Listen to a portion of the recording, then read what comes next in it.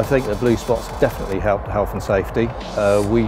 We've had very good feedback from all of the warehouse team with awareness of movements of the other trucks with the blue spots operating, and I've also had very good feedback from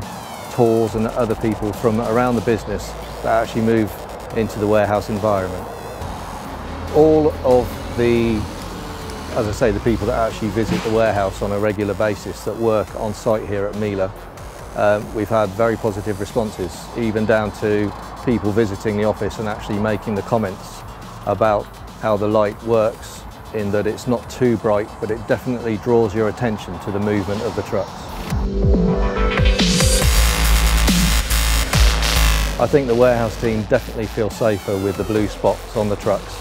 and they've actually got used to them being there and trust that this will highlight the movement of the trucks.